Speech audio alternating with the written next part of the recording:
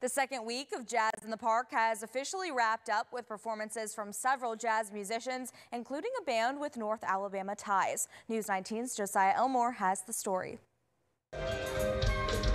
Jazz music flooded the air of Big Spring Park Sunday night as hundreds packed in to hear the smooth jazz. The weekly September event brings premier jazz performers right here to the Rocket City. But this week's opener was produced in a Huntsville City school.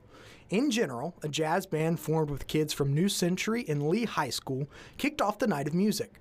Jonah Johnson is a senior saxophone player in the band.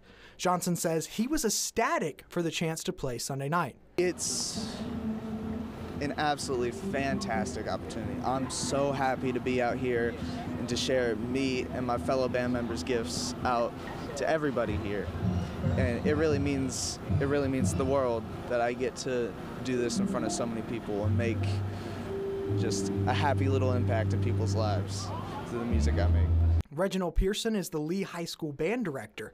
He says playing the event is all about the exposure. Education is exposure, and today we get an opportunity to expose our students to the city of Huntsville. They get an opportunity to show off their talents. Also, they get an opportunity to see professional musicians perform, and it's our hope and prayer that they're able to share their gifts and also learn something at the same time. In Huntsville, Josiah Elmore, News 19. Jazz in the Park will continue on Sundays in Big Spring Park for the next 2 weeks. You can find the full lineup on our website, WHNT.com.